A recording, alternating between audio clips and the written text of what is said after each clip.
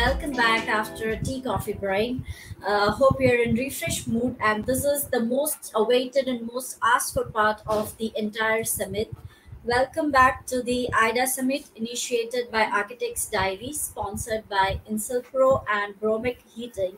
And the venue, beautiful venue, is designed by Menticore Designs. So yes, we reached to the end of the today's day, but the most awaited part of today, that is the workshop. All right.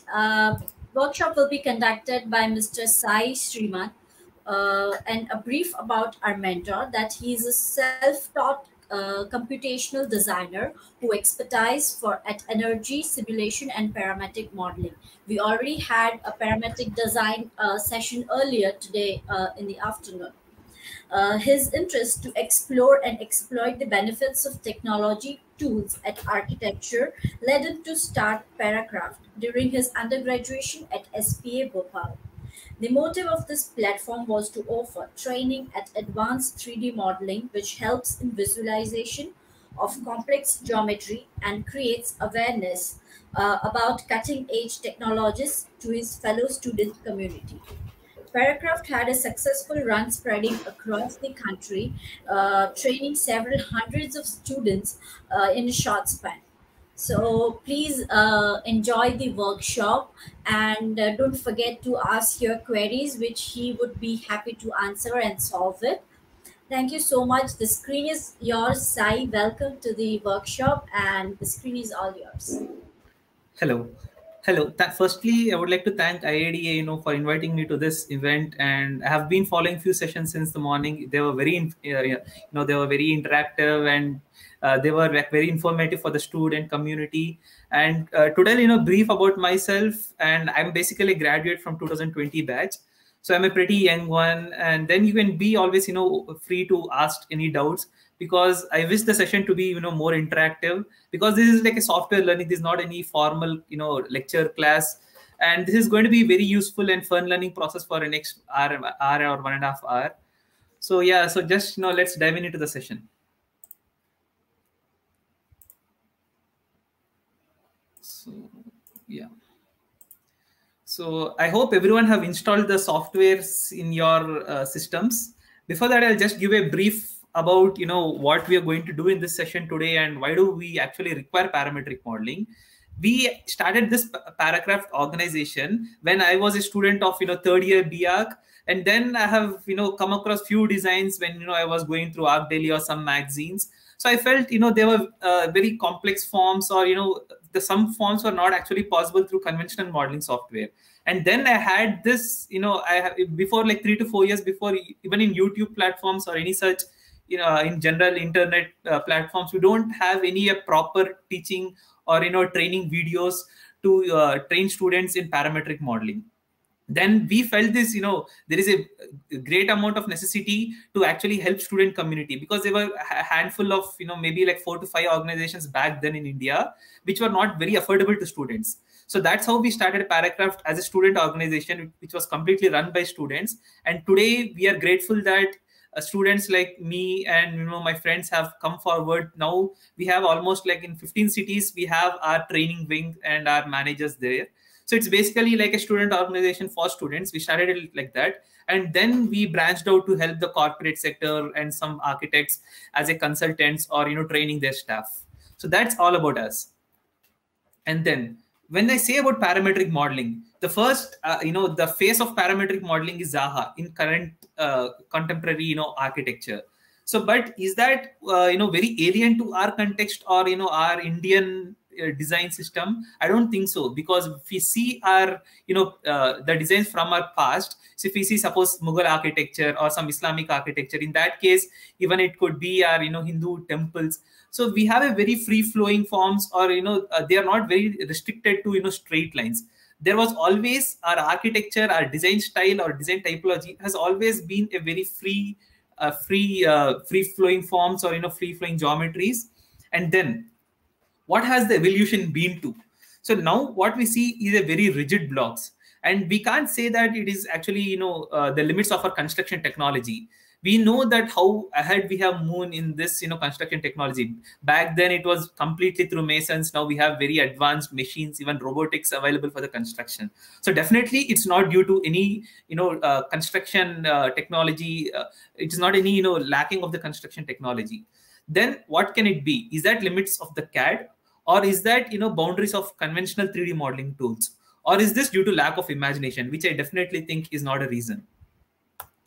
And then why I think parametric era is very important to the contemporary designers, especially the budding designers who is coming to the market, is we are actually in a global platform where if I design something, some person in some corner of the world can easily see that through so magazines like Architects Diary or Arc Daily. So we have a global platform, and then to stand out in that and to create a brand of our own identity, so we need to catch the pace of this modern design technology. And then when I talk about Rhinoceros and Grasshopper, I can say that they are the best of the best tools in parametric modeling. And when I say about some software, I'm not telling that they're going to eliminate the need of other software. Suppose as a designers, we all know CAD, AutoCAD software, and we know SketchUp softwares and Photoshop and some tools like that. So when I say we need to learn SketchUp, it doesn't necessarily mean that you won't use CAD in your design process. Every software has its own pros and cons. And the important part and the wise part in this is that you should aptly know when to use what. So here it is going to be the same case of Rhinoceros and Grasshopper. Whenever it comes about the parametric modeling or freeform modeling, this is going to be the king of all softwares. When I say that, it had few competitors like 3D Max and such softwares, but when Rhinoceros software is combined with Grasshopper plugin, so Grasshopper is basically a plugin in Rhino. So that gives the scripting platform to Rhinoceros. It will actually be the best of best, because Grasshopper in scripting platform, you can do miracles, you can achieve anything. In our presentation, we'll be showing what are the different opportunities which you can do using Grasshopper plugin. And first thing comes of organic modeling. As you all know, when you think about parametrics, this is one of the major phase. So modeling organic forms or structures. Because in SketchUp, you won't have that freedom to get this efficient curvature or whatever is in your idea. Basically, how this CAD software is involved.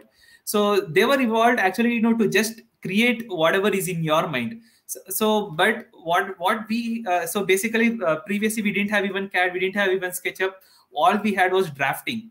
Suppose how the Mughal architects how they worked was just using paper. So whatever they had in mind, they have kept that in paper. Back then, due to the construction technology was not so efficient, so they had some restrictions. But whatever they had in mind, they could primarily implement it. But what has evolved slowly, now we try to, whenever we see about some design, we have a basic inspiration, and then we straight away come to SketchUp and we start to model it. So what happens if SketchUp doesn't allow us to think beyond it? Our imagination would be restricted. So as a result, we can't achieve a very great designs in that.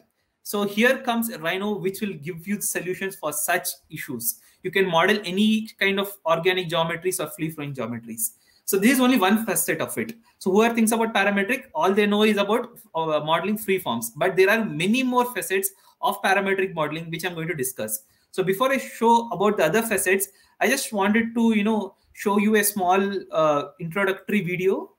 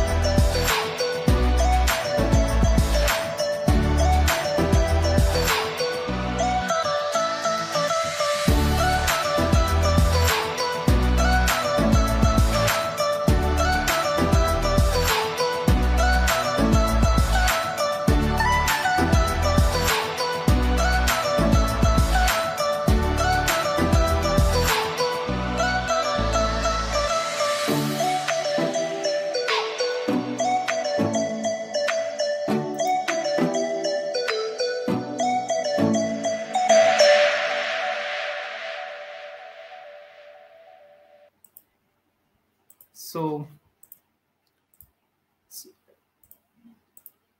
yeah, so as you have seen, as you have seen few examples of what all parametrics do. So first thing, now you have got an idea about what all are possible. It is not just modeling free forms, it is also about modeling iterations. So when I say about modeling iterations, suppose you have this example on towards the right of your screen, you can see a facade. So what you can see here, you can see a number of triangular geometries scaled with some kind of a scripting or a numeric pattern in it. So suppose you can imagine a curve where the jali is almost closing, and then as you go away from this curve, you can see the jali opening. So now suppose if you have to model it in SketchUp or CAD, what you should do? So at every jali, you should set a different radius, a maximum circle radius of it, and then you should give it for every triangle manually, which is a very time-taking process. So here comes the need of scripting in parametric modeling. So this is the other facet. Modeling organic geometries is one facet of the parametric modeling, and the other facet is scripting it, which eases our work. And if you can see towards the left of your screen, you can see that the shapes are scaled according to the height, where for each building. Suppose I say that in my script, suppose this is my road, whatever curve you see is the road. Buildings near the road should be of a less height. Suppose I can say maybe 3 meters or 6 meters, and then as I go away from the road, it will reach maybe some 30 meters, 40 meters. If I had to model this in an urban context, there are many buildings, hundreds and thousands of buildings, which I can't actually model it and lift them in SketchUp. So whenever there is an iteration, which means that a multiple work, you should actually perform each and every task multiple times. Here comes the need of scripting. And then whenever you have complex structural systems, as a designers, it's easy for us to think, very out of the box design and out of the box form. But it has its own service systems. It has its own structural system or other, service or MEP services. So here, the software should also help the backend process of the design. So suppose Zaha, this is one of the Zaha project, and in this project, even the structural system is very complex. So now if we sit this and do in a conventional, suppose STAAD Pro or some kind of a structural design software, it is not really possible. So this parametric software should also help the service consultants. And yes, Rhinos does that. And coming to the modeling techniques, suppose if you are a working architect, you have made some very fancy design, or you have created your own innovative design, and then you have applied it, suppose for a cube towards the right. You have made this cube, you have modeled it, and you have shown to the client, and suppose he likes it. And then comes some other day where you want to implement the similar kind of design, so for some other geometry. I'm not just talking about increasing the height of the square cube, or just scaling it in 1 dimension or 2 dimension. That can easily be done in any software. I'm talking about a drastic change, from a complete change in the geometric form, from a cube to a sphere. And believe me, this can be done in seconds. Suppose you script this complete cube, and in the first line of the script, you'll just replace cube with sphere, and you can get this design in minutes. And then once you have the script, what happens? What have we seen in this video? Suppose in our video, so I hope this is seen. So I hope, suppose now this is my script. Towards your right, whatever you see it as a circuits is grasshopper. And then towards the left of your, the screen is the Rhino modeling software.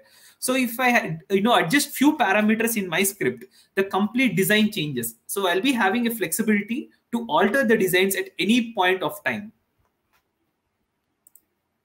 And then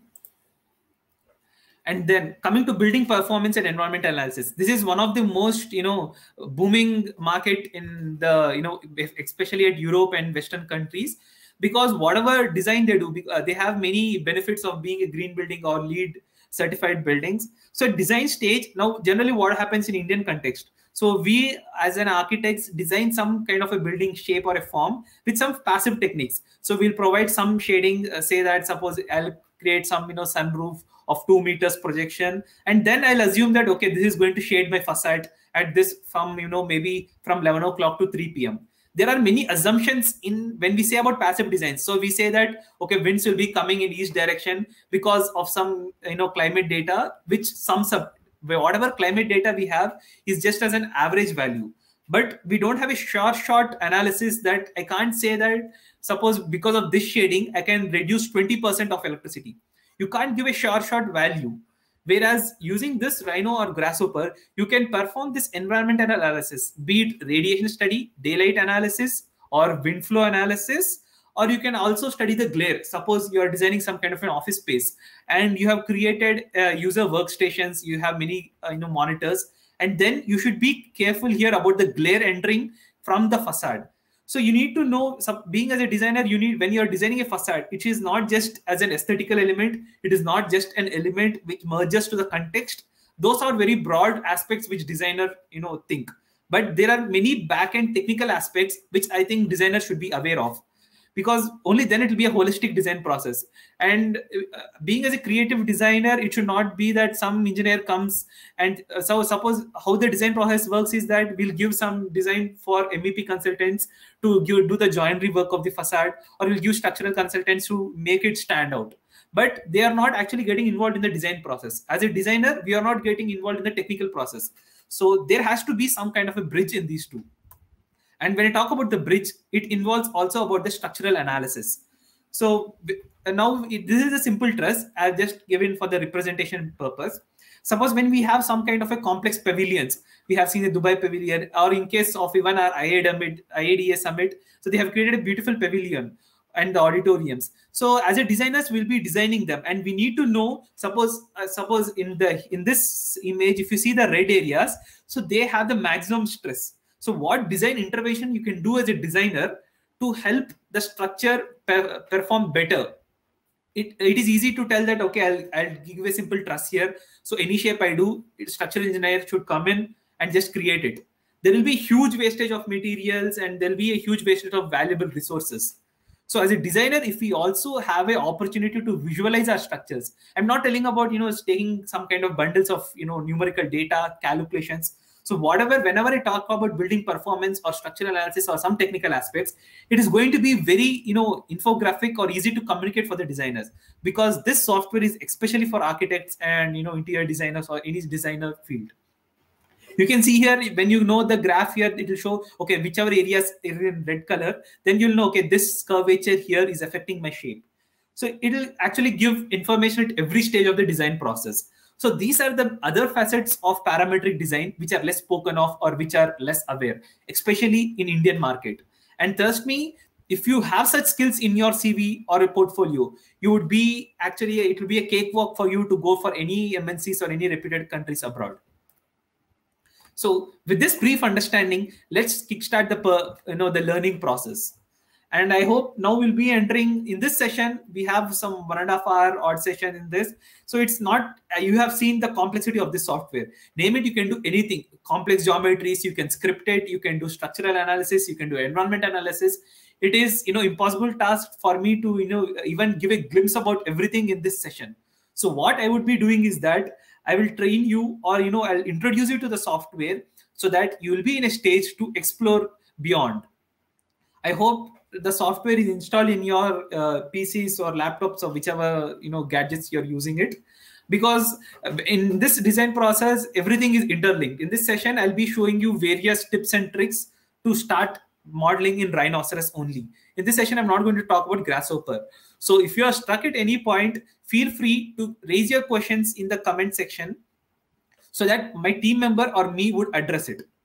So after every 10 minutes, I'll be looking after the question session, because once I'm handling the screen, I can't look on the question section here. So at every 10 minutes, I'll take a break and I'll just check in if there is any question raised. Do let me know if you're stuck at any point. Hope this will be an interactive session and you'll have a great fun in it. So starting off with the Rhino, you can just open your Rhino softwares in your system. So first you can listen to my lecture. I'll give you time so that at every stage you can just try it in your software. So if you straight away start opening the software, you might not follow what is going in the video or in this live session. So that is basically a little drawback in taking live sessions. I hope due to this pandemic we are forced to work in such a way. So first you can listen to this session, and then I'll give you some time so that you can observe in your screens. So when you open your Rhinoceros screens, On the top, you can see here your command history. Here you can see your command history bar and command prompt. This is similar to AutoCAD. Suppose you want to draw a line in AutoCAD. What do? You just type line. So basically in the AutoCAD, you have in the bottom center, you have this command bar. In Rhino, the same command bar is on the top. And similarly, above the command bar, you'll be having a command history prompt in AutoCAD. Similar way you have in the Rhino also. And then, so coming to the Rhino interface of the screen. So it is broadly divided into 4 screens. You can, modify it. You can take it into 5 screens or, 6 viewports. So what are these viewports? So once you start modeling it, suppose now you can see here all the 4 screens. Suppose I model a simple cube here. So if I model a simple cube here, you can see that in all the viewports, it will be changing. So this is basically like a Max inspired interface. So if I make change in one, this is basically a viewport. So you are viewing in top direction, front direction, right direction in perspective at once.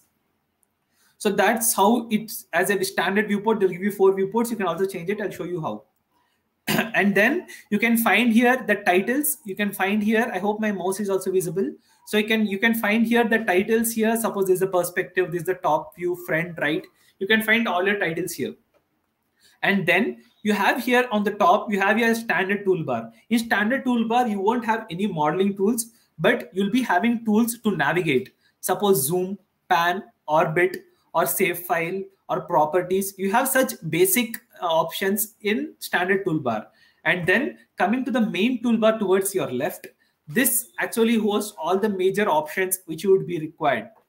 Suppose you want to model any curves, you want to model any surfaces. So all this would be hosted towards your left.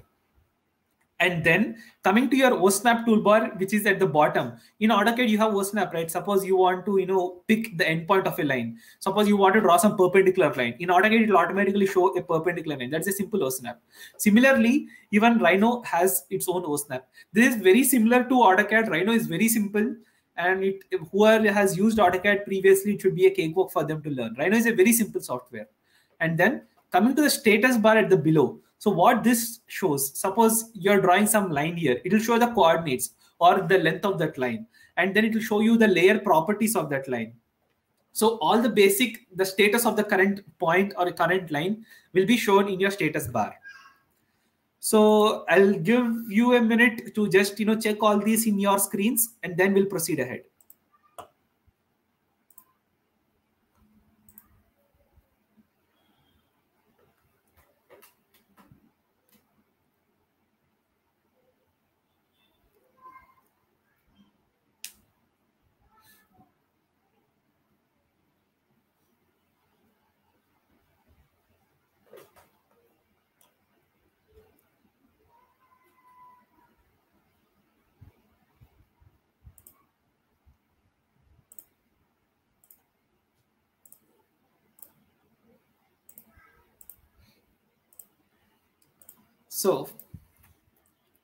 So yeah, hope you all have tried it. And if you are stuck anywhere, do let me know in the comment section. And then once you open your Rhino screens, so you'll have all your 4 screens. Suppose you want to draw a line here. So what do you do in Rhino? Or what do you do in your AutoCAD? You'll just type line. So here straight away you can go to your command section, or you can just type it. Whenever you type it, it will automatically type in the command section.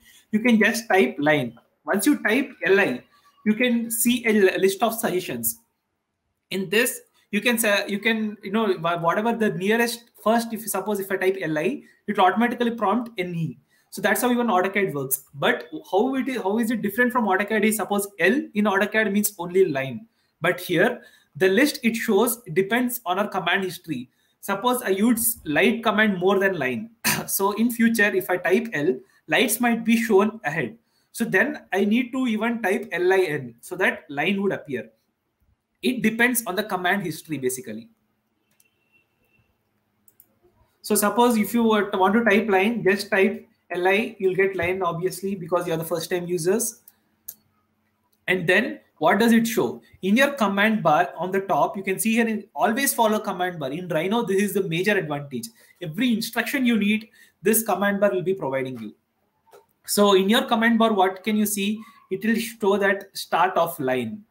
So here I'm telling it the line should start here. Just click it on your screen, and then in the perspective mode, you can just click on your perspective mode. So once you move the mouse in your perspective mode, you can see that even all other all other viewports such as top, front, right, even they are changing along with your mouse. So it's basically viewport, like a camera set at different direction.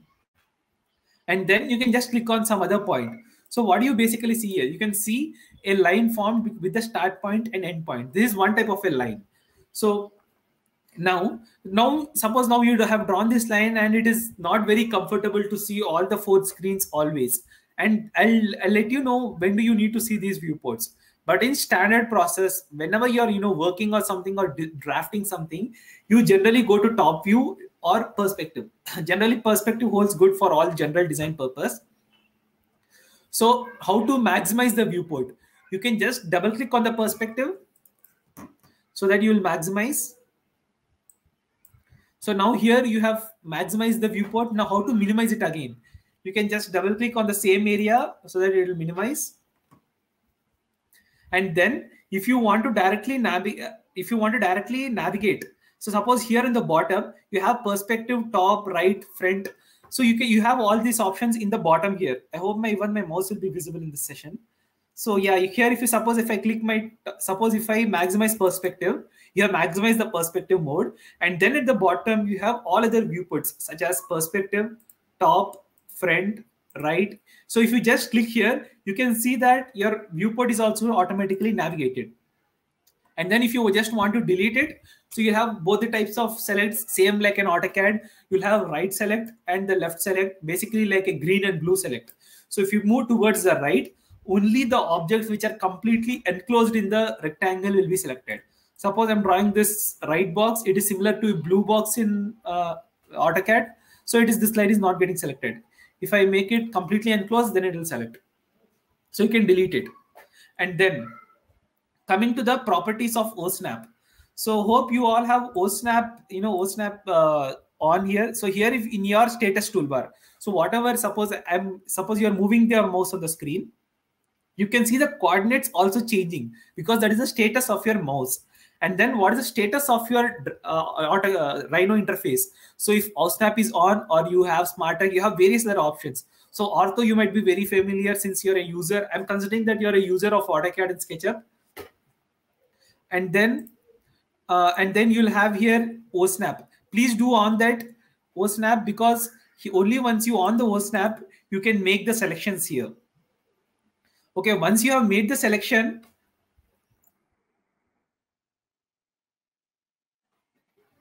okay. Oh, I just got to know that my screen is not presenting. 1 second.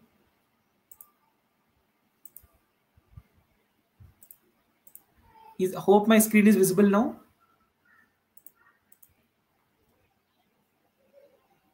Yeah, I hope my screen is visible now. So yeah. Now, suppose now once you on your, in your OSNAP tool, in the status toolbar, you have to always on the OSNAP so that you can actually pick some points. Suppose I have drawn a line here and then I want to start the line from this endpoint.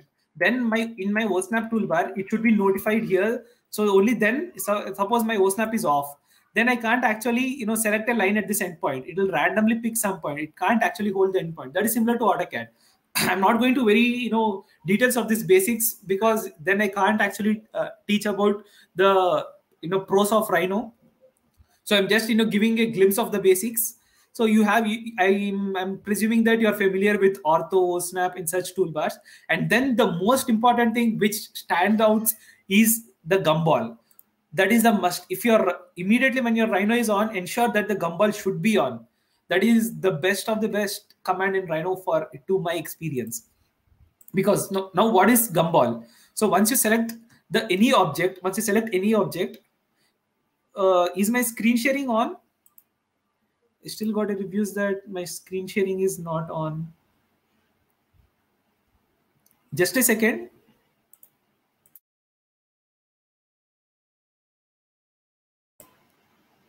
Hello. So yeah. So yeah, my voice was not audible. Yeah, now if you can see on the toolbars on your top, you have a various set of toolbars like standard, which just shows you a basic commands to navigate. And then you have here, suppose you have your curve tools, which has all the types of curves possible for you to use in Rhino. And then you'll have your surface tools, basically to create any basic surface. So once you click on the standard, what can you see? You can see all the basic navigation tools on the top, and then you'll have here a standard set of modeling tools. So here, suppose I can see here you have first 6 icons for curves, and then you can see here blue logos. So everything is very interactive in this. You can see a logo. Suppose if you want to draw a box, you can see the logo here. You can see a basic set of surface tools. You can see a basic set of curve tools, and then you can use some like array. So this standard toolbar has a a brief set of all important tools. In curve tools it has some set of important tools, but suppose your work is not done with this tool set, then you'll go to the detailed toolbar in the curve tool set so that you can visualize all the set of tools.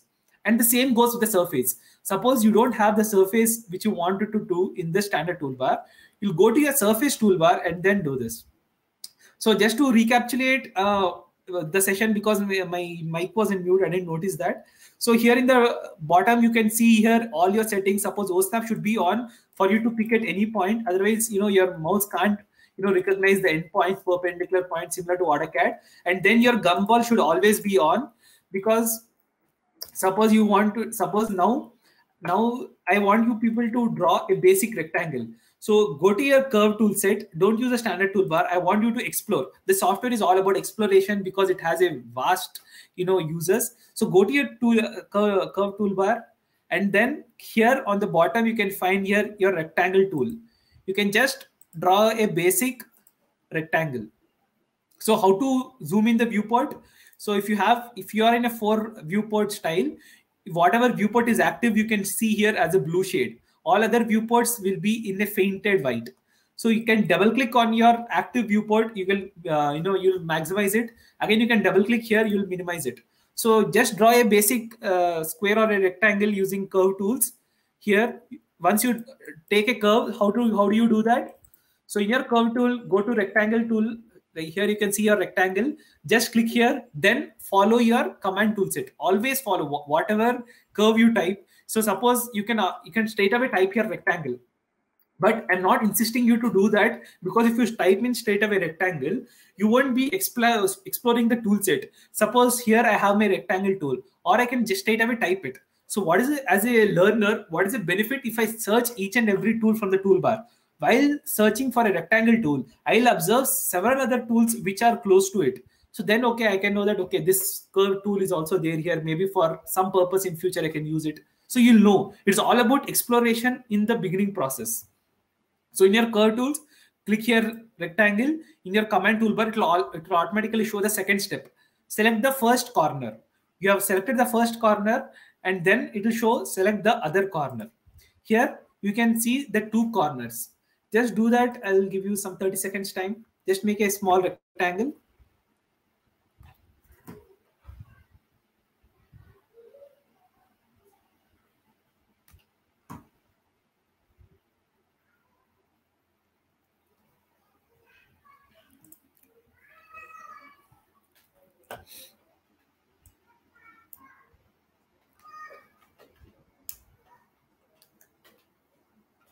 So hope you all have made this basic shape. In this session, my intent is to actually make you do some kind of a parametric form. So we must actually quickly, move ahead from the basics. So I'll try to give just a glimpse of the basics. I won't be going very deep in this session. And then once we do the rectangle, now how does gumball work? If your gumball is on, so here in the bottom toolbar, hope you can see my screens now. So in the gumball, you can see here the gumball should be active. Only once the gumball is active, if you select some object, you can see the gumball in the center of the geometric center of the object. Suppose my gumball is off. If I select this object, I can't notice the gumball. So now what is gumball? If you see the gumball here, you can see all the 3 perpendicular axes. Suppose the green means it is parallel to Y, red means it is parallel to X, and blue means it is parallel to Z. So now I want to move my object parallel to Y axis. So it means that it is green axis. So I'll just click the object so that my gumball would be automatically activated. Then I'll click on the y-axis. So suppose here I'll click on this green tool. I'll toggle on this green. I'll hold my mouse. I'll drag it and then I'll leave it. So here I have moved my object along the y direction. The similar goes along x and along y or along z. So you can just try this move, a random move for maybe 30 seconds time.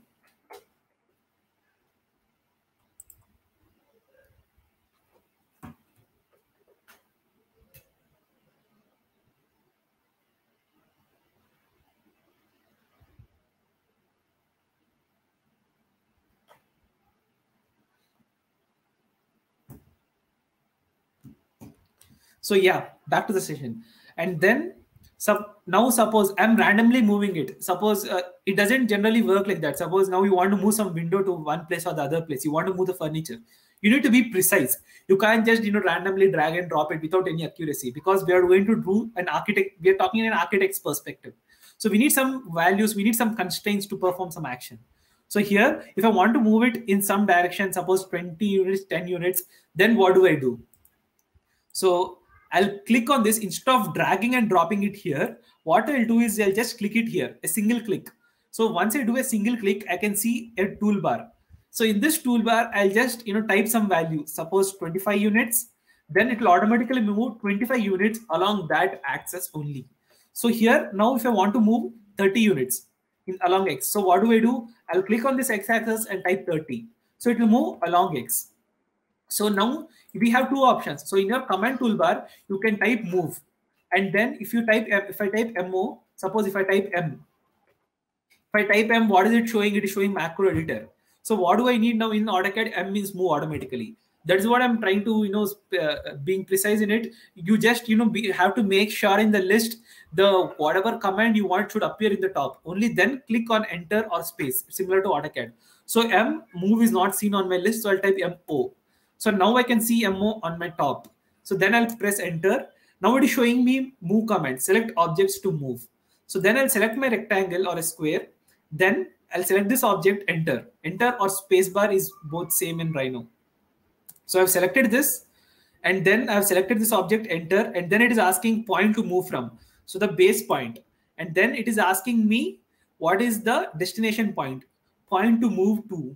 Then I'll keep the destination point. So now I can either move it using move tool or using gumball. So if our work is done using gumball, so why did they actually introduce move tool? And now for this, I'll be showing you a demonstration. So I'll show you this, then you can try it out yourself. So suppose I have my line here. Ensure that your OSNAP is on, toggle on your own snap. Your OSNAP should be toggled on, and then click here in this toolbar. You need to select endpoint, near, and then mid, intersection, center, perspective. Here you can see a list of OSNAP settings. Once your OSNAP is on, just on them, so that Rhino would know what all selections you need in your OSNAP. So now using gumball, I want to move this endpoint of the rectangle to this point, to one endpoint of the line. So how do I do that using gumball? I can drag it using gumball. Can drag it. I can just drag it randomly like this, or I can move it. Suppose I'm guessing it, maybe this might be some 5 units. I'm guessing it. Okay, this is not 5. Then I'm guessing it again 25. Okay, this is not 25, is too much here. I want to join it. So whenever there is a reference point to copy, so I have a reference point. So this endpoint of my vertex of a geometry has to coincide with some other point of the geometry. Then you can't do it using gumball. So always you have to use command toolbar for that. So now I'll type move command. I will select this as I'll select this object. Okay, move command. And then I'll select point to move from. So this is my point to move from. And then I'll select my destination object. Since my OSNAP is on, so automatically my destination would be prompted here. So it is showing end and the north point. I'll click here. So now I accurately know that this geometry and line have been intersected. Using gumball, I can move it randomly, or I can move it using some value, but I can't move it using some reference, like some endpoint, some midpoint, or such references can't be made using gumball. So hope you all, now I'll just give you 1 minute. You can make some basic shapes is like a line or a square, and try move command, and you move using gumball with dragging and dropping and precisely giving some value. So you have 30 seconds.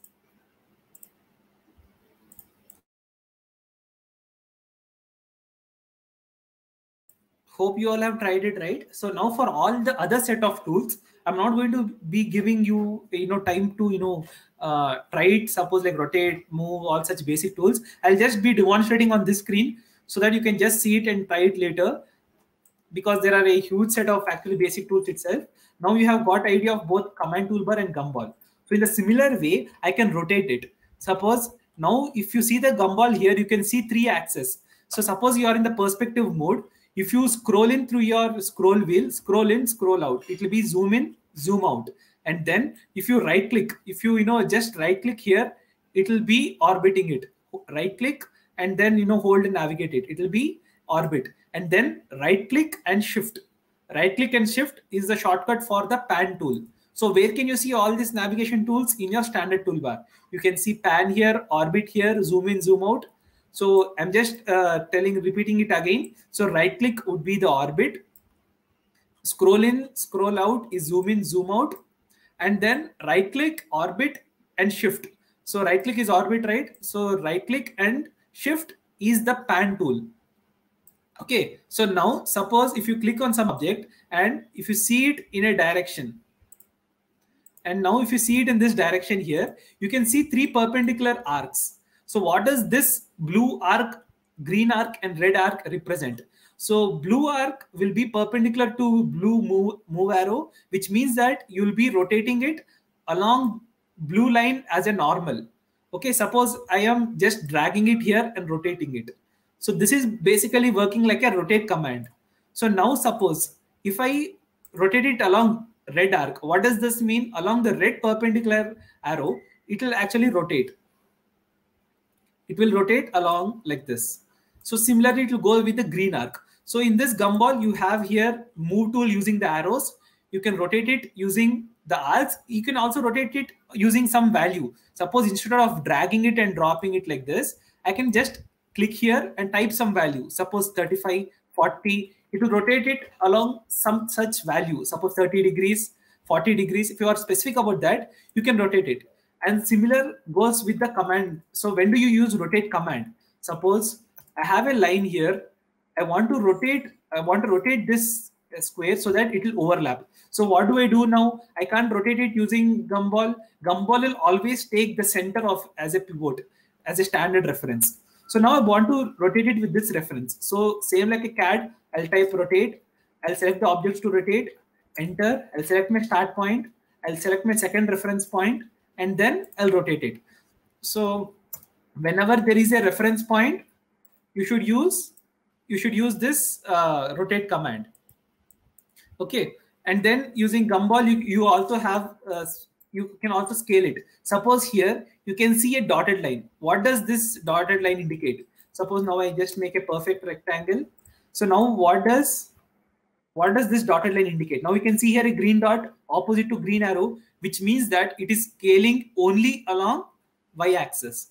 Suppose now I drag on this blue square or a red square, it will be scaling it along the direction of this arrow. So this basically works like a scale command.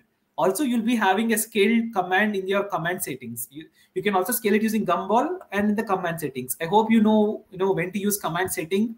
You can, when you should type scale is when you have a reference point. Suppose from this point to this point, you want to scale it, then you'll use your scale set command. In the command toolbar, you'll type scale.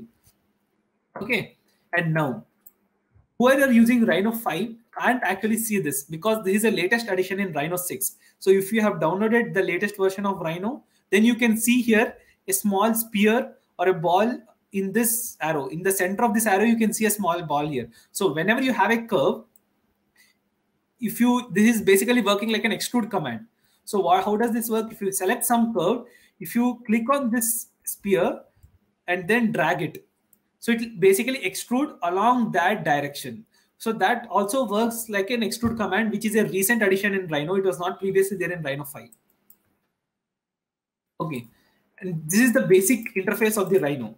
So here, maybe you can, explore other tools, like you can draw some circles, you can draw some accurate modeling. Suppose you can draw using some coordinates, you can perfectly draft your plan here. You can do n number of things here. And then when should you use actually other viewports? So you have front viewport, right viewport. I'll be showing you few examples from here onwards. So from here onwards, it's going to be a demonstration session. So might not be that you'll be actually, for a very important tools, I'll be giving you an opportunity to practice. So in the other case, you can just take a notes of it and try it after the session. So from now comes the core of the parametric modeling.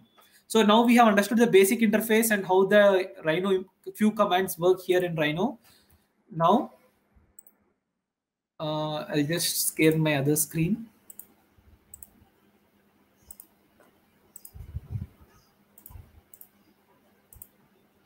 So yeah, hope you can see my presentation. So now, how does Rhino actually create those smooth geometries? So suppose this is the two examples: a sphere from a SketchUp and a sphere from a Rhino. So how does this actually create a very smooth surfaces? So in SketchUp, what happens is that it will actually iterate every surface into smaller segments, be it a small four-sided or a square, small squares or small triangles. It will iterate it as the smallest surface. But Rhino does that using points. That those points are called NURBS. So Rhino creates a surface using points, and SketchUp creates surfaces using surfaces, minute surfaces. So obviously, point is much more minute than is minutest surface possible, ever possible.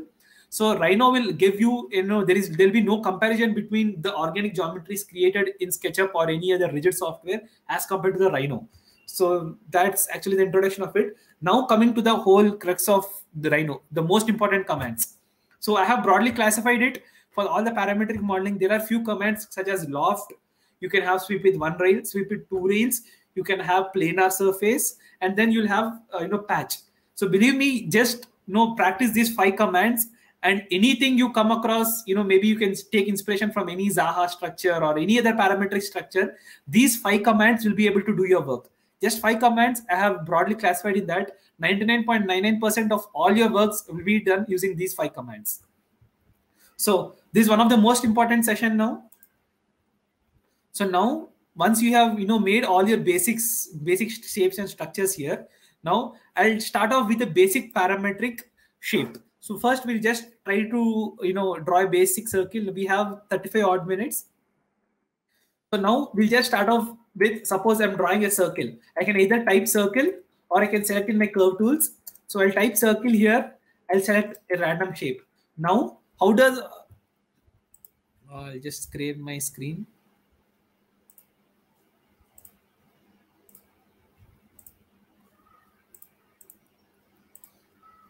So yeah, so now you can see my Rhino screen. So I have just drawn a circle from a command toolbar or the curve tools. Once you have this circle tool, and then I want to create a surface inside it. So whenever you want to draw a curve, you can go to your curve tools and select whichever curve you want. You can find here your circle. Here you can find here your circle, and then you can go to your surface tools and then start making it as a surface. Now in your surface tool, here you'll have surface from planar curves. In the session from now on, I'll be talking precisely only about the surface tools, because that is the most important part of Rhino. So once you have this, now this is a planar surface, right? It is not flowing, like it is not abruptly forming some kind of shape. Suppose now if I make some curve like this is definitely not a planar curve, because there is not just one plane in it. There are multiple planes this curve is passing into. Previously, now here my curve is completely passing through a single plane. So from this surface, so whenever you have a closed surface, so remember this point. So what next tool I'm talking about is surface from a planar curve. You can see my mouse here. You can see the text here, surface from planar curve. So whenever you have a closed curve, I'm being very specific, it should be only closed curve. Okay, only when all the endpoints are closed. Suppose I'm making using a polyline. So how do I make it using a polyline? In the curve tools, should select polyline.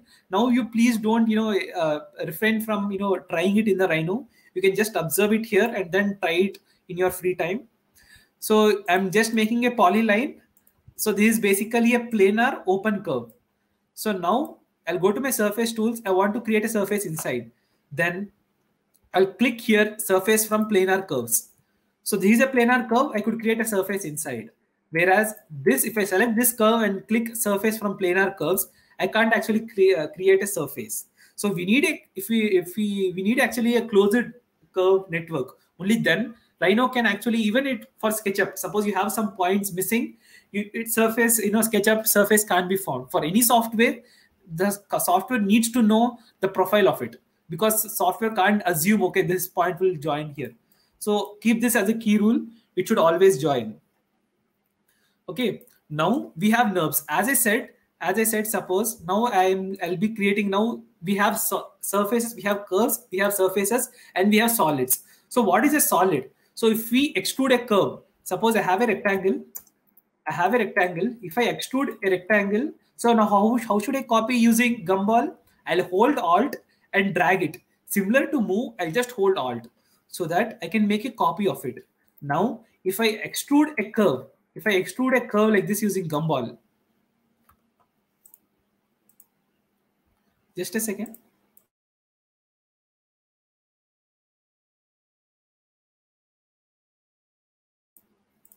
So yeah, there was some issue with my screen sharing. So hope it is visible now.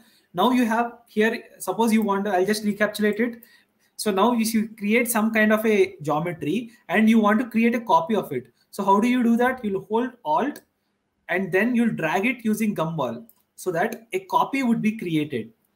Here you have created a copy using gumball. Now from curve, you can actually create surface. From surface, you can actually create a solid. I'll show what does that mean. So how do you extrude it using gumball? You'll just hold it here and drag it. From a curve, you're actually creating a surface. So from a surface, so now I want to create a base surface here, and then I'll create a solid. So I have my curve. How to create a surface? I'll go to my surface tools and I'll just create a planar surface. In this planar surface, now I should create a solid. So how do I do that? Now I'll select this surface and then I'll go to my solid tools and then here towards my left, I'll have extrude surface. So in this extrude surface, I can make a simple plane extrusion. So a curve, I can create a surface, and then from a surface, I can create a solid. You can also extrude it using surface tools. So basically you want to create a periphery wall along this. So it is basically a surface. So how is that done in your surface tools? Here, you'll be having extrude straight command. So you'll select this curve, enter, and then you'll just extrude it. So if you want to create a surface from a curve, all the tools you need will be in your surface tool set. So if you want to create some kind of a solid form from a surface, then all your tool set will be in the solid toolbar. Okay.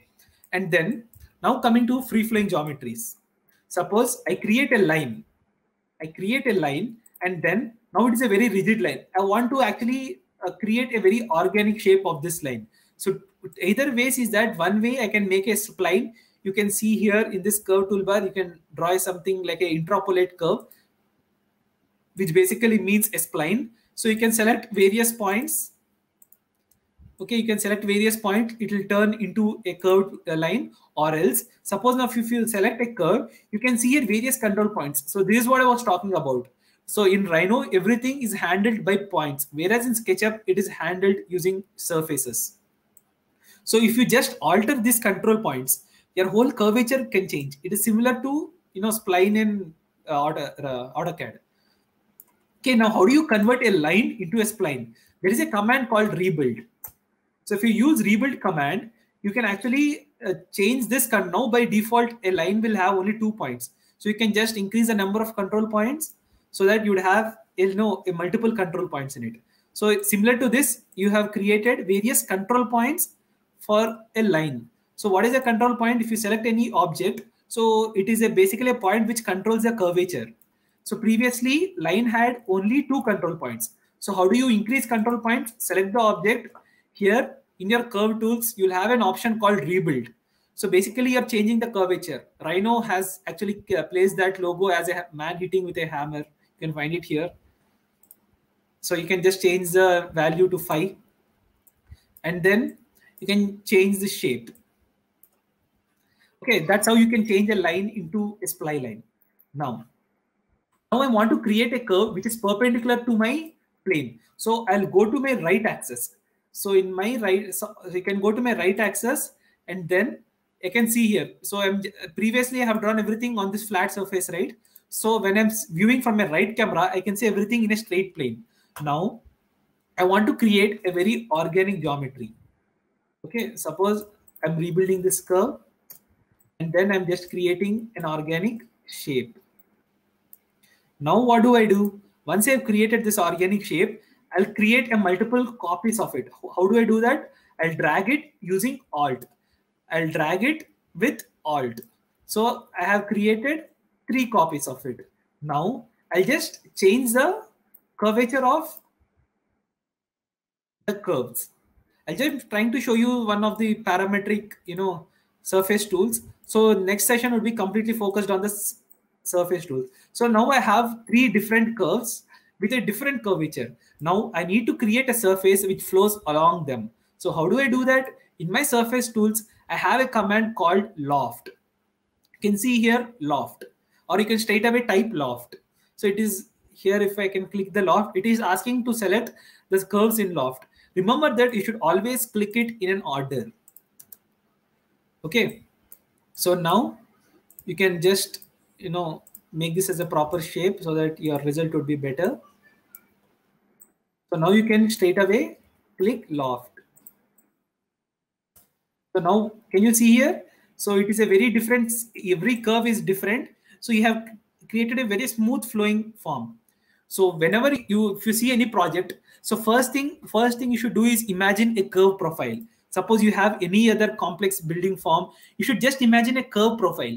Create a network of curves. So create a periphery curves, and then you can create a loft command. You can type loft and select curves in an order so that a curved smooth surface will be flowing all across them. You can see here the smoothness. Suppose if you don't follow the order of the curves, suppose I select this curve, and then I select the corner curve, and then I'll select the center curve. So what happens? So the surface will try to move from the first curve to the last curve. Again, it will come to the first curve. So you'll get an error in the surface. So that's why I keep saying that. You can see here, the surface is trying to come from the first curve to the last curve, and again the center. So there is no rhythm in the flow of the surface. Okay, this is about the loft.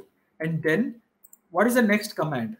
So now what have we seen? We have seen surface from planar curve, and we have seen loft. Okay, and then now suppose we have some kind of a boundary edges. So suppose now I have this curve.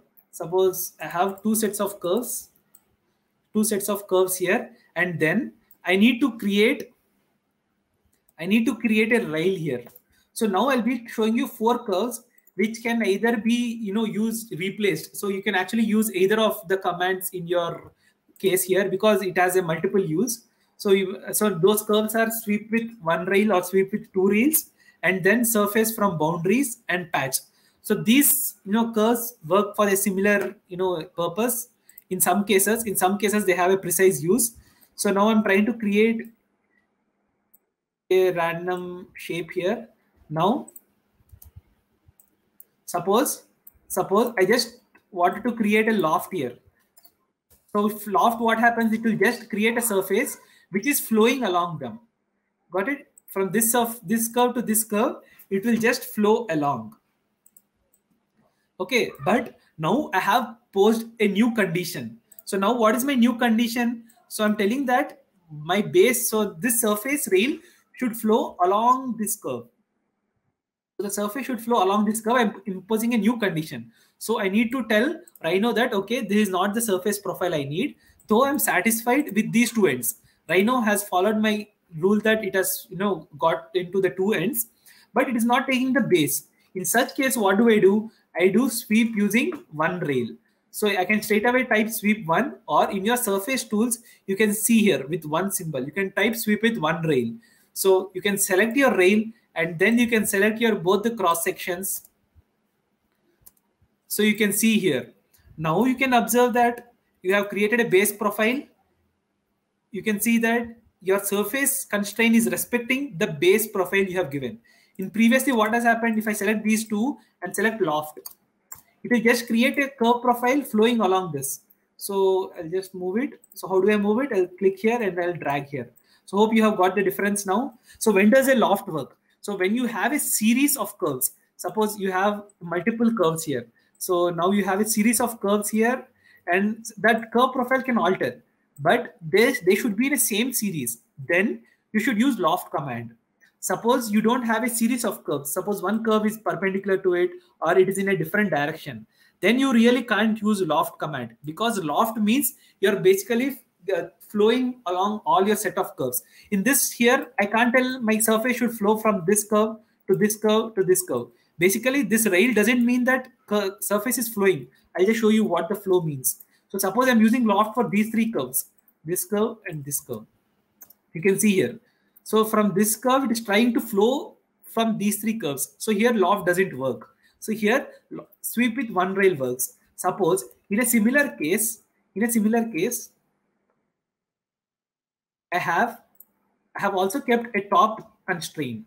Okay, I have also introduced a top constraint. So I'm just modifying my top constraint to something like this. Okay, my top curve is different, my bottom curve is different, my side profiles are different. Now what do I do? So here comes the trick. So now if I use sweep with one rail, so I can select it here. So it will first ask me, always follow these instructions in the command bar. Select the rail, select the cross section curve, enter.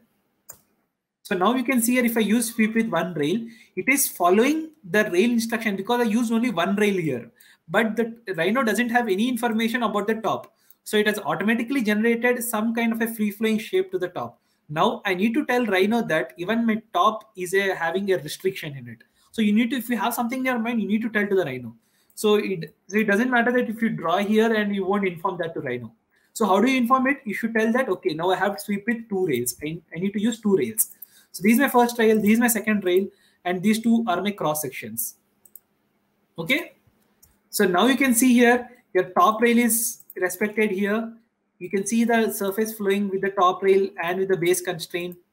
And you can see here using your cross sections, you can see the cross sections here. So all these are respected. So what all did we try now in this surface toolbar? Surface toolbar is the whole key of Rhino. 90% of your work in Rhino will be done using surface tools. Surface tools is the life of Rhino actually. So you understand this properly. Try each and every tool in surface toolbar. You'll have a good hand in Rhino.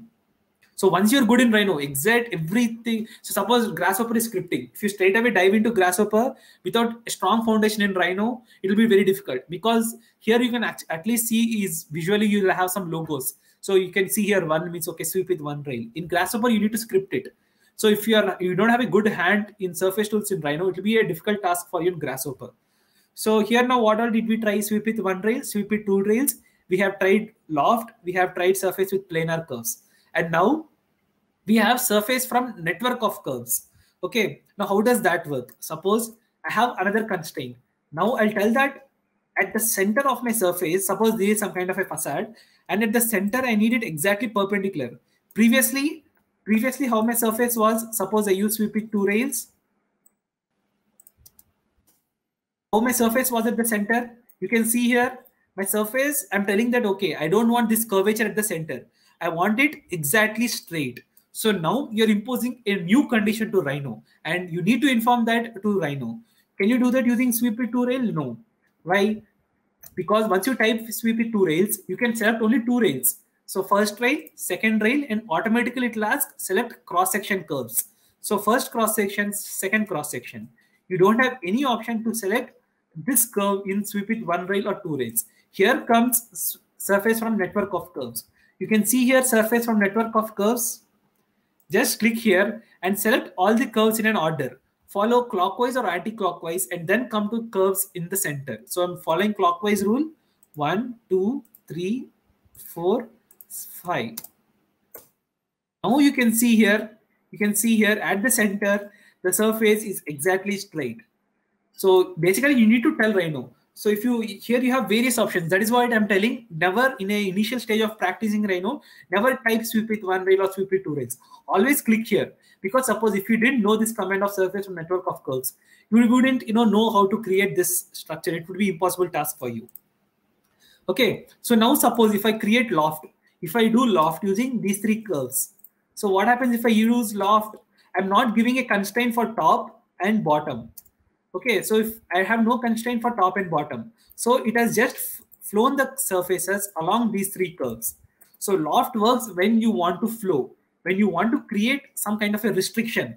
Then comes sweep with one rail, sweep with two rails, or surface from network of curves. And then, so these are basically four important commands. With these four important commands, you can do anything. Okay, and now you have some kind of additional commands. Suppose you have all your boundary curves. Using this boundary curves, suppose I have all these boundary curves. Okay, I have all these boundary curves. Using this boundary curves, I can also create surface from 2, 3, 4 edges. Basically, this means surface from boundary curves. So I can select all my boundary curves. It will create a similar result as sweep with two rail, because you're giving information of all four ends. Okay, in sweep with two rails also you have given information of all four ends. So this is basically like a additional tool in Rhino. But previous four tools, I'll repeat it: loft, sweep with one rail, sweep with two rails, and surface from network of curves. Using these four tools, you can create anything. Okay, and surface from planar curves. And then you have sweep with boundary, and then you have surface from network of curves, and then you also have a tool called patch, which will work as a similar way of surface from boundaries, 2, 3, 4 edges. But I want to tell you that suppose the curves are not joined, suppose one end of the curve is not joined, so you can see here my curves are not joined. In this case, surface of 2, 3, 4 edges, which means that it can be either here, you can see here that it will automatically form some kind of a loose curve. So what is my curve profile here? My curve is here and here, but it isn't not joined properly. So what did Rhino do? Rhino has created automatically some kind of a surface joining them. So if you use this tool, so surface from network of, or surface from edges, basically boundary curve, you need to keep in mind that it should be joined. Okay, so a similar tool is called patch. So the patch, how I categorize it, it is like a last resort. If you have tried all other curves, surface tools like loft, surface from boundary curves, sweep with one rail, two rail, surface from network of curves, if nothing has worked in your way, try patch. Okay, because patch means that it will just try to merge all the curves. So that should be as a last resort, because you won't have much control in it. Okay, surface in patch, you'll get a similar result as sweep with two rails in this case. But that is like a last resort. In some cases, this might not work. So you need, that comes with basically practice. First, you'll try to create a curve profile, multiple curves, and try to create loft. If it doesn't work, you'll try to create surface from one rail or surface from two rails, or you'll try to create surface from network of curves, or you'll try to create from boundary of curves, or in the last resort, it will be patch tool. Okay, so this is the most important tools in the surface tool set. Now I'll be giving a small demonstration of an actual architectural project. Okay, so I'll just show you my screen of the presentation.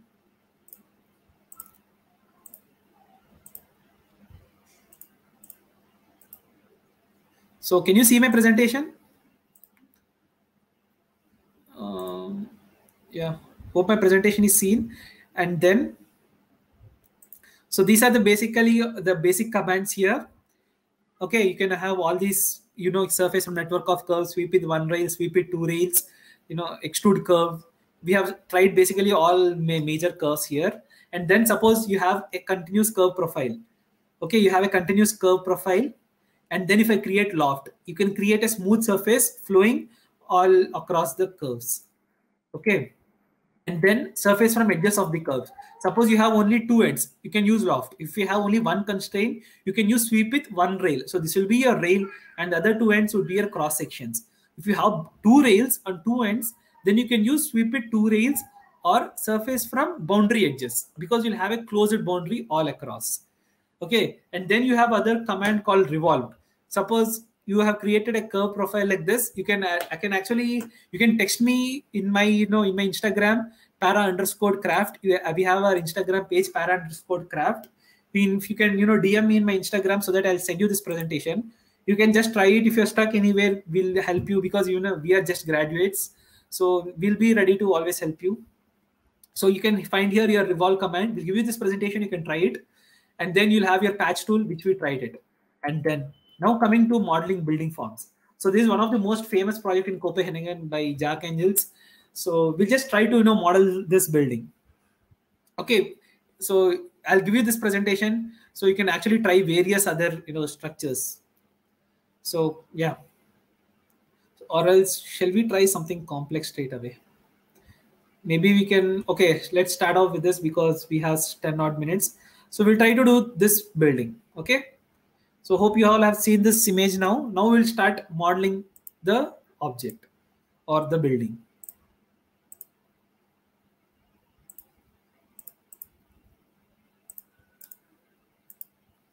So hope my screen is seen. Rhino screen is seen. Is my Rhino screen seen now? Yeah. So now I'm creating a base rectangle. So what is the base of that building? It is a rectangle. Okay, I'll just place this image here, otherwise it will be better.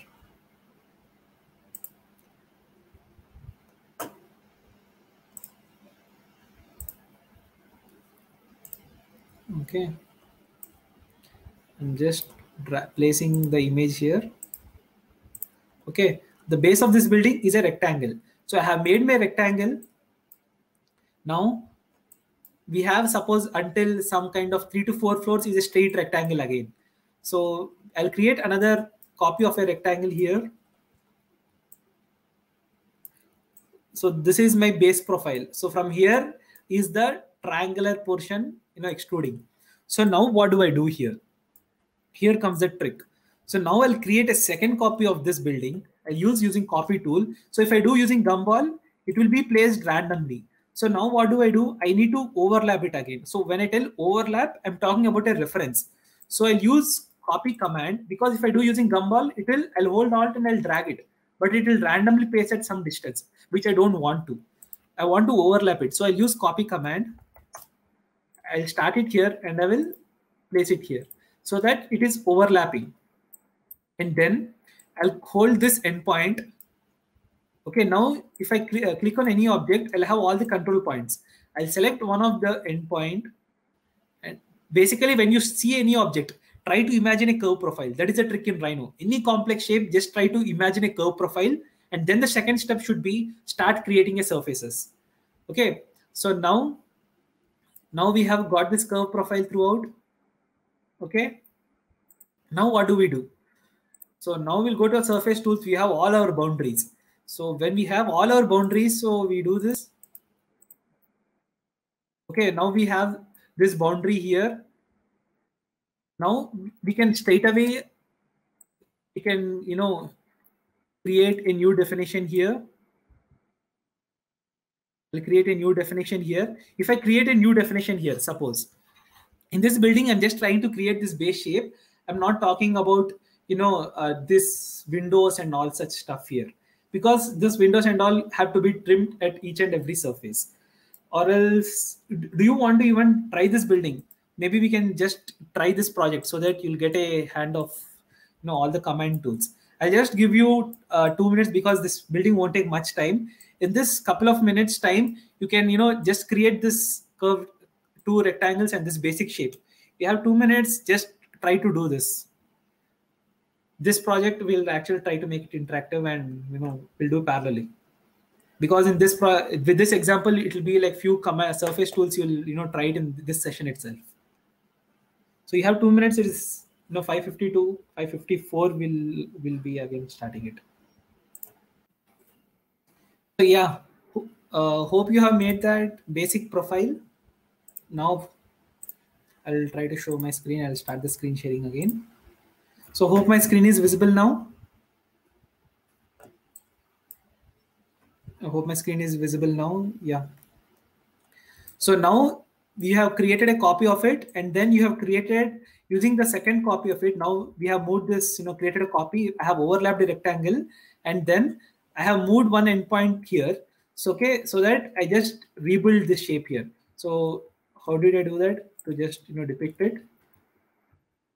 So once you have overlapped the rectangle, you click one of the endpoint and then move it using gumball. So you're actually moving the control point. Now you have got this base profile. move until you are satisfied with this profile. You can do that using perspective mode. You can orbit it. Okay, now we have got a curve profile. Now the task is that to create the shape of this surface. Okay, it is actually a very smooth flowing surface here. You can't see anywhere a rigid edge. So how do we do that? The next thing is that click explode. Select this curve and click on explode. I'll show you multiple ways to create this. Now once you have this curve profile, what all can I do? So first thing is that I can use sweep it 2 rails because this can be my cross section. Okay, this can be my cross section.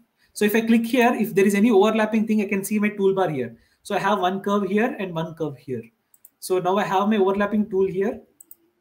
So these two can be my rails and these two can be my cross sections or vice versa. So I'll try first using sweep it 2 rails. So I have my first rail, I have my second rail, and then I have my first cross section. I have my second cross section. You need to explode it. If it is not exploded, what happens is that everything will be as a single rectangle. You can't select individual lines. So just type explode, expl, expl, because if I type ex, I'm getting exit. So that's why Rhino doesn't work with a fixed set of shortcuts. Just type expl unless you see explode. If you see explode, enter, and then click on this rectangle tool so that it will explode. And then click on either two ends, first end, second end, and you can click on the other ends here. So you can see here that the surface has been created. So two opposite ends as a rail and two opposite ends as a cross section. So sweep it 2 rails, follow always the command toolbar. It is asking me to select first rail. It is asking me to select the second rail. It is asking me to select the first cross section. It is asking me to select the second cross section. Okay. So now you can see here the detail of this. So if I just orbit it, you can see that it is not just a simple straight surface. It's a very complex surface here. Okay, you can see this here. You can see the grid here. Okay. Now once you got this, what are the other techniques? I just try to show. Okay, what are the other techniques? I just there are actually 5 to 6 techniques to show, but I'll just show one other technique. Now we have all the boundary curves, right? We have all the 4 boundaries. So either I can do surface from network of curves or I can do surface from boundary edges. Okay, 2, 3, 4 edges, 2 or 3 or 4. So I have my 4 edges. Enter. So I got this. You can do the same using patch tool. You can do the same using surface from network of tools. So you can do like that. You have multiple options. So at some cases we have multiple options. It is basically like filtering it out. At some cases you'll have only one specific result possible. Okay, once you've got this surface, and then now you'll try to get all the boundary edges. So now you'll explode the base, try explode so that you'll select individually. Now for these two ends, you loft it. Select these two.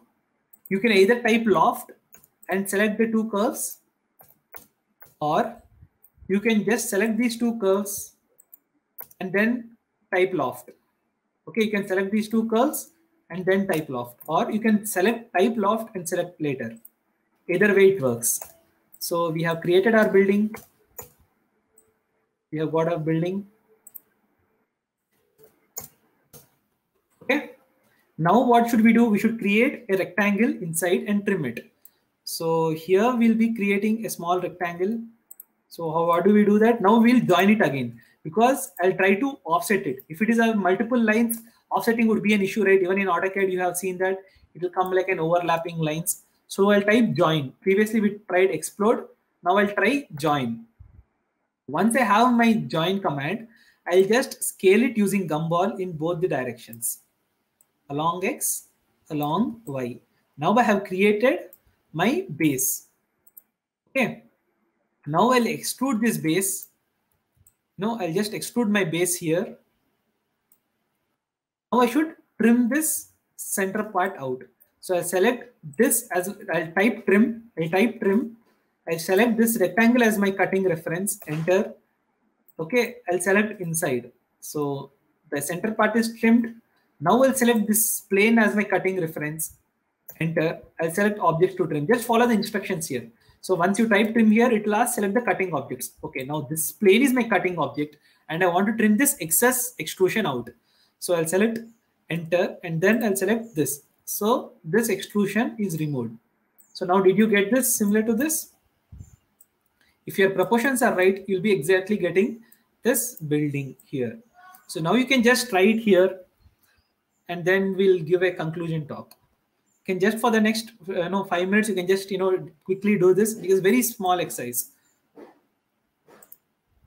And then you can also if you can come in contact with me, we'll share you the presentation. You can try other exercises too. So now you have this. You can just try this out in 5 minutes. So hope you are actually getting this done right. Yeah, can you see my presentation now? So these are like few examples which you can try. You can get in touch with me, and then I'll share you this presentation. And wherever you are stuck, you can let me know. I'll just help you out. These are basically few examples which you can practice it. Yeah, so this is the basic crux about the Rhino. Now you have got a hand about to just give you few tips of it. All the 5 commands which I said, if you take a Rhino manual, or if you take it in any detailed session or series, you'll see a number of curves. If you can see my screen now, you can see here a large tool set here. So out of these tool set, just practice these 5 commands, which I would say as the best design solutions for any surfaces. So just practice these 5 tools properly. You'll be getting a good hand, to do it any customized design. So yeah, you can just try them, and you can always get in touch with me. I'll be ready to help. So I'm ready to take some kind of doubts from your end. If you can if you have any doubts, you can just post it on the comment section here. We'll take it ahead. Hi, thank you for the wonderful session, long session. I know it was, but definitely the audience must have had a great fun learning this. Thank you so much. Um Thank you. yeah, we are. Am I audible, right? Yeah, it's audible. Yeah, okay. Just a minute. We'll have some doubt session if there are there. I'll just check. Give me a second.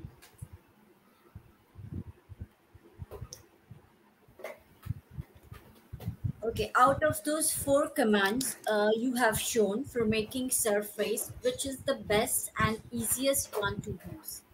So yeah, so actually when you see about the Rhino surface toolset, you have more than maybe close to 20 or 25 if I'm not wrong. You have such set of 25 toolset. So what I could actually gain from my experience in these 4 years was that I have broadly classified into 4 commands which has a different function. Each command is actually different from each other in those 4 to 5 commands. So namely loft, surface from network of curves, and then you have sweep with 1 rail or 2 rails. So everything, all those 4 are very different from each other. But to start off with, try to you do loft. If it doesn't work, and then try the other 3 surface tools. Okay. Uh, the other question is how do I create a cutout in the parametric surface?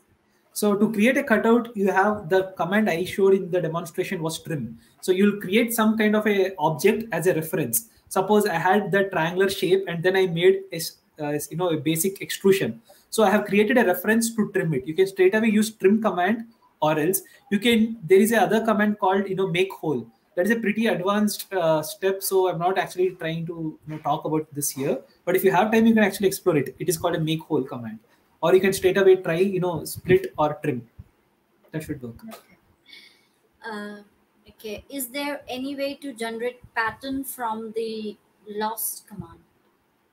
Oh, this, sorry, I didn't get it. What is lost? Okay, loft command. Loft command. Sorry, I'm Okay. sorry.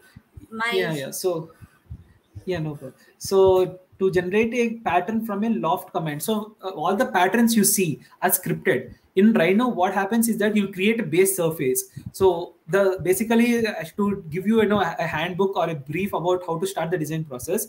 Whatever design you see, try to imagine a boundary curves or internal network of curves. So the first step, you see any complex shape, try to imagine a set of curves. Then you try to create the surfaces in Rhino using surface tools.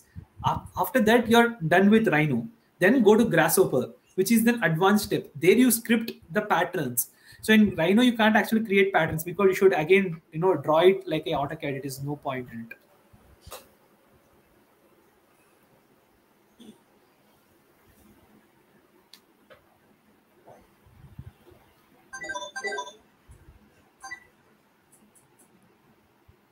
Okay, so I guess any more questions? Let me just check a second if we have any more questions. Otherwise, we are pretty much done over here.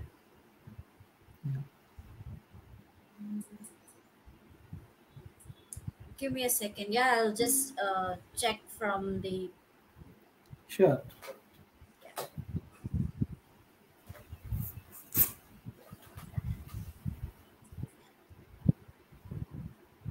Okay, we have more questions. That when I copy one rectangle, it creates a plane, plane. Yeah. So, how to stop that?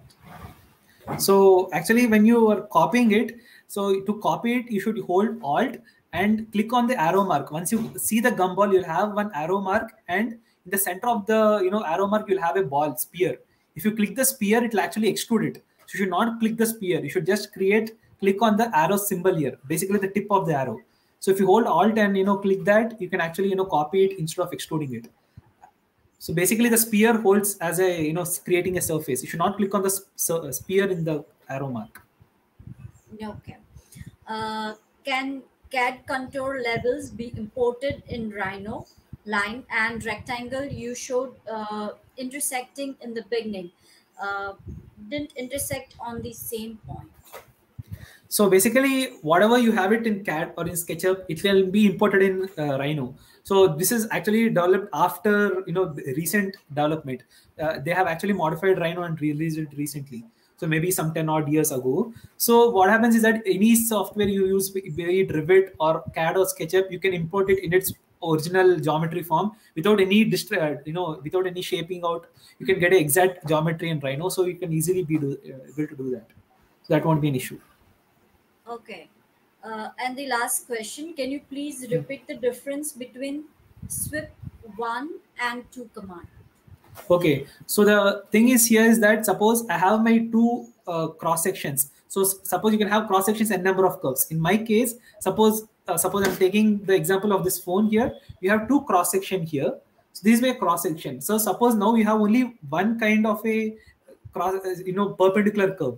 So you are actually telling the surface to you'll create some kind of a curve here, and you tell that okay, now this along these two curves, the surface should flow along this rail. Only one rail is there. Then you will use sweep with one rail. Suppose you have a restriction in this end also. You'll create some other random curve here. And then you'll tell, okay, my surface should follow these two as a cross section, and these two rails are fixed. You're fixing the profile of the two rails. Then you should use sweep with two rails. Or else, if you just have only one rail as a restriction, then you can just go with sweep with one rail. Okay. Fine, fair enough. So these were all the doubts from the today's session as Hmm. they enjoyed the session and it was very well done. So thank you so much for joining us and Thank you, Kasha. yeah, thank you. Yeah, thank Bye. you, Kosha. Thank you for IID. Thank you, IIDA, for inviting me. It was a great session, and in fact, the virtual event was actually amazing. Like the event, even the auditorium, it was a different Very try from IIDA. It was very interesting. It was a great effort by IIDA, and thank you for calling me here. There were some technical issues in my presentation. I apologize for the inconvenience. I couldn't get into my notice, so at some stages I couldn't share my screen and my mic was off. So sorry for any inconvenience. Hope you can get in touch with me and I'll be ready to help you out. Hope you all uh enjoyed the session. Thank you. yeah, we all enjoyed, but we have two more queries if you can address. Yeah, If you sure, don't. definitely. Yeah, Definitely. yeah, just a second.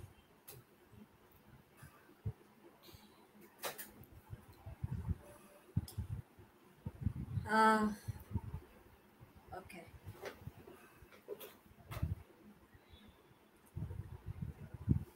Okay, so would you make only facade in Rhino, or will you recommend to make the whole architectural model on Rhino, including internal walls and everything? Please talk about export option to skip or other softwares for render.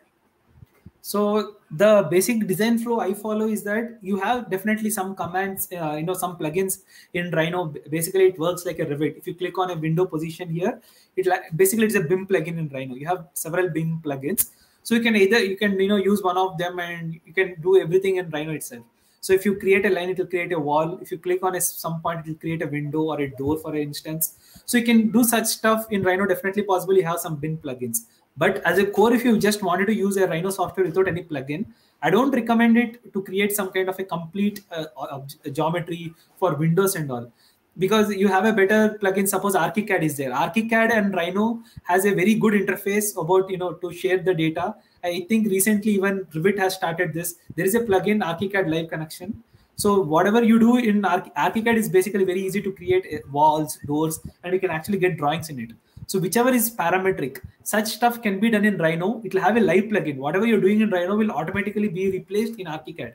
So that has that feature. So generally that is a workflow I follow. So if you have anything, you can do it in SketchUp or any other straight extrusions. So believe me, SketchUp is, even though we have this advanced software like Rhino, Grasshopper, or Max, so nothing can replace SketchUp. So SketchUp, when in my whole workshop, I was comparing with SketchUp, where all SketchUp won't work. But to be honest, SketchUp is amazing for any straight surfaces, because if you see the Rhino interface, it is a bit dull. If you apply some materials, if you can apply some texture, it won't be that innovative as SketchUp. So if you have some basic shapes, SketchUp is the best. If you have something parametric, only that you do it in Rhino and then take it to any other parent software which you are modeling it. That would be the tip I would give. Okay, and the last question. Yeah. Uh, Alter plus selecting the shape makes the wall. Sorry, I didn't get you. Alt plus Yeah. selecting the shape makes the wall. Okay, so if you are holding Alt and dragging the gumball, if you drag the arrow, it will create a copy. Just below the arrow, you'll see a small spear. If you drag the spear, you'll create a surface. So in an arrow, you'll at the center you'll have a ball, and the tip you'll have the arrowhead. If you drag the arrowhead, you'll create a copy. If you drag the spear in the center, you'll create actually a surface. That is basically like an extrude. As I said, Gumball has various functions. It can move, it can copy, it can rotate, it can scale, it can create a surface. So that's one of this tool in Gumball. Okay, so still if you have any question, please do send us and we will be happy to pass it on to Sai and he'll be happy to address it. Yeah, definitely. Pretty much for the day we are done and it was a wonderful workshop. Thank you. It was most Thank you. awaited thing for the day. Thank you. Thank you. Hmm. Bye. Take care. Bye. Yeah, so guys, I hope you enjoyed the entire day at IDA 2020, an initiative by Architects Diary. So I hope you enjoyed, and tomorrow do tune in at the same time for more exciting sessions and workshop and panel discussions.